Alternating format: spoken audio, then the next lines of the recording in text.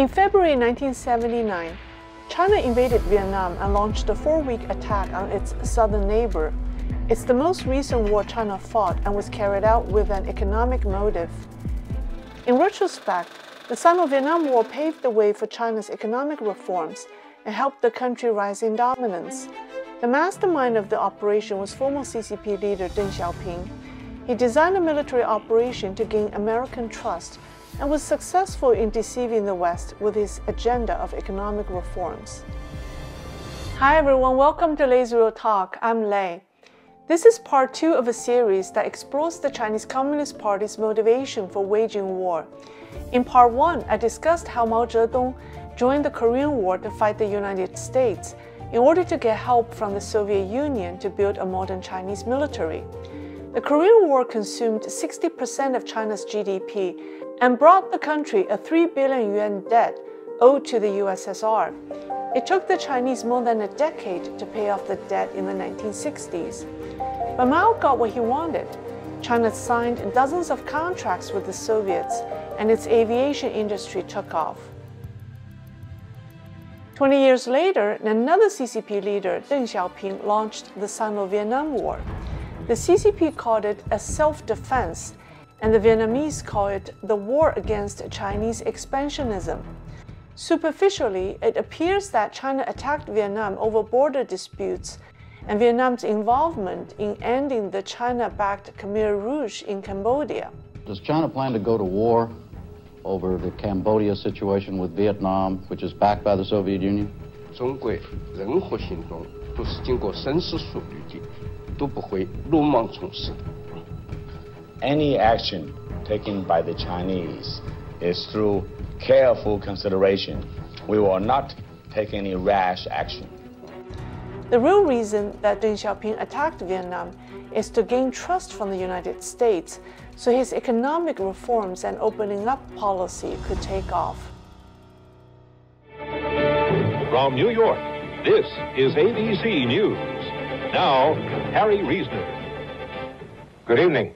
Mao Zedong, the most powerful influence on China since Confucius, has died at the age of 82. 1 year after Mao's death, in 1977, Deng Xiaoping was politically rehabilitated and returned to power. Deng was busy planning China's future. One of his major decisions was to reverse Mao's planned economy by introducing elements of a market economy. They knew that the success of his economic reform and opening up had to be based on the premise that China maintained a good relationship with the United States. Deng understood that if the United States accepted China, the rest of the world would too, and his economic blueprint for China would succeed. But why should the United States accept China? He would certainly have wondered. China and the United States have fought in Korea and again in Vietnam. China is a communist state with an ideology incompatible with American values. In Deng's mind, whether the United States would be willing to accept China and support its opening up policy remained a question. It was 1977, 2 years after the end of the Vietnam War. The Americans had suffered great losses in Vietnam. They analyzed the relations between the United States, the USSR, China, and Vietnam, and wanted to take advantage of the geopolitical situation. During the Vietnam War, China devoted a lot of resources and sent PLA soldiers to North Vietnam, wearing Vietnamese uniforms, to fight the South and the Americans. China and Vietnam, the two communist brother comrades, had conflicts among themselves, but they didn't let it escalate into a military confrontation. China's relations with the Soviets, however, were tense. It began to deteriorate after Stalin's death as Mao didn't trust Stalin's successor, Khrushchev, who denounced Stalin and advocated for a peaceful coexistence with the West. In addition, Vietnam didn't support China against the Soviets and further annoyed Beijing by signing a treaty of friendship and cooperation with the USSR, and had the Soviets pledge that they would aid Vietnam if it were attacked. The United States was, of course, engaged in the Cold War with the Soviets. Deng Xiaoping understood that the United States' involvement in Vietnam was the biggest military failure the country had ever experienced.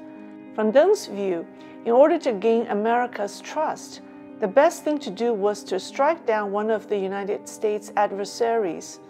The CCP wouldn't dare to attack the Soviets, but an attack of Vietnam was an indirect offense against the Soviets, something that the Americans would welcome. But how does attacking one country gain one trust from another?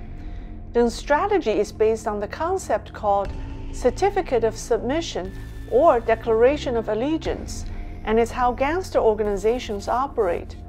According to the Chinese definition, when a person joins a gang, in order to prove that he is not a spy sent by the authorities to infiltrate the organization, he needs to commit a crime, such as killing someone, to become an outlaw so he can pledge loyalty to the gang, and the gangster boss will then see the person as one of them.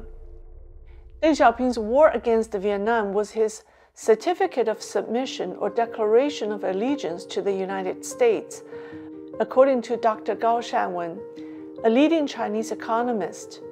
Deng's idea was that by attacking Vietnam, America, the leader of the free world, would accept China into the international community.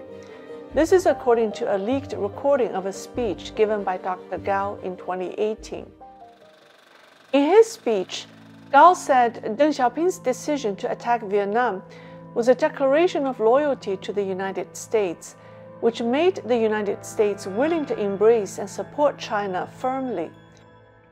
Gao said he came to this conclusion after having consulted with the key people who accompanied Deng Xiaoping on his trip to the United States in 1979, including Li Shenzhi and Ji Chaozhu, as well as U.S. experts from China's Academy of Social Sciences. Stepped out into bitter weather very much like home. It was an enthusiastic crowd of welcomers, and Deng, the veteran Chinese politician that he is, shook the hands of everyone in sight. Deng Xiaoping arrived in Washington, D.C. on January 29, 1979, and began his historic visit. He was the first CCP leader to visit the United States. At the White House, after Deng and President Jimmy Carter completed their formal program and all the people left the room, Deng and Carter were alone with two interpreters. The Chinese interpreter was Ji Chaozhu, one of the people Dr. Gao consulted. Deng told Carter, "We plan to attack Vietnam." Other versions recorded Deng as saying, "The little friend is getting disobedient. It's time he gets spanked."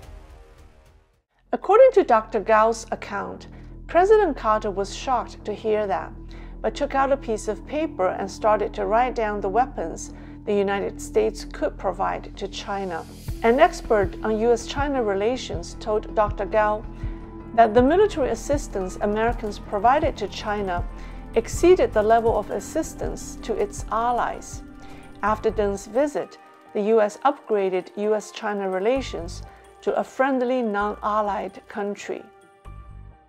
Dr. Gao said that Deng Xiaoping's plan was successful for the two following reasons. First of all, the United States had suffered big losses in Vietnam, and the war ended so miserably for many Americans that they still had a hangover. A war with Vietnam could clear that out. Secondly, the United States and the Soviet Union were in a Cold War. Vietnam was the Soviet Union's little brother in Asia. China couldn't rough up the Soviets, but could strike down Vietnam to show its determination to break away from its Soviet big brother. And the United States would be thrilled to welcome that. The above analysis, as provided by Dr. Gao, may not reflect the true sentiments of the Carter administration, but it's a good summary of the perceptions the Chinese had of the United States at the time. Deng Xiaoping returned to China from his U.S. visit on February the 8th and made the final decision to invade Vietnam the following day. A week later, on February 15, 1979, he announced that China planned to conduct a limited attack on Vietnam. And 2 days later, on February 17th, the war broke out. The war wasn't easy for the CCP because Deng didn't send his best troops to Vietnam. He was most concerned with the reaction from the Soviets, so he kept his best troops in the north near the border with the USSR. The entire Shenyang military region, Beijing military region, and Lanzhou military region were on high alert regarding possible developments at the Sino-Soviet border, while the war with Vietnam was fought in the south. The Soviets, however, did not move against China. Dr. Gao said that President Carter had told Deng Xiaoping that the Soviets' 150 conventional divisions were in Eastern Europe, and the Soviet military presence near the Sino-Soviet border was very limited. Another reason was the timing. Deng launched the war immediately after his return from the U.S. The Soviets couldn't figure out what deal China had made with the Americans, so they were careful about reacting. Deng Xiaoping took a considerable risk in gambling an invasion against a neighbor, but didn't meet with a lot of consequences. Since Deng's goal of waging war was to show his loyalty to the Americans, the war only lasted 3 weeks and 6 days and ended on March 16th. The Sino-Vietnam War opened up a whole new chapter in Sino-US relations and geopolitics, and laid the foundation for China's economic reforms and rapid growth in the following 40 years. Dr. Gao said that without the Sino-Vietnam War, U.S. China relations would not have been normalized, and China wouldn't have enjoyed such fast economic growth. But the Sino-Vietnam War was an invasion into another sovereign nation. If this happened today, would the United States act differently? If the United States had known Deng Xiaoping's real intentions, would it have reacted differently then? Would it still have trusted the CCP and accepted into the international community? Dr. Gao's speech received wide attention inside China, and he later denied that he ever gave the talk. I think he was put under a lot of pressure. But the hour-long recording is available online, and people can judge for themselves if it's his voice or not. After the collapse of the Soviet Union in 1991, Deng Xiaoping realized that the United States' biggest enemy was gone, and he feared that the Americans would recognize the CCP as its adversary. Then immediately instructed the CCP leaders to adopt a policy called hiding our strength to biding our time. They knew that sooner or later the Americans would stop trusting the CCP.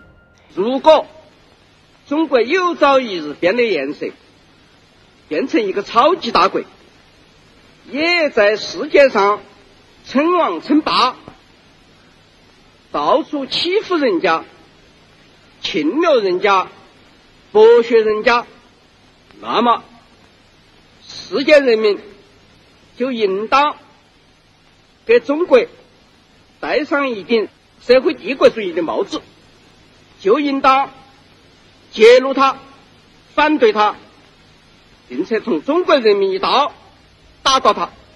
It took the Americans more than 7 decades to recognize CCP's threat, but Beijing is still using Russia as a card to play games with the United States. I hope the Americans are not fooled again. In the next video of the series, I'll discuss the Sino-India War in 1962. Please stay tuned, subscribe, and I'll see you next time.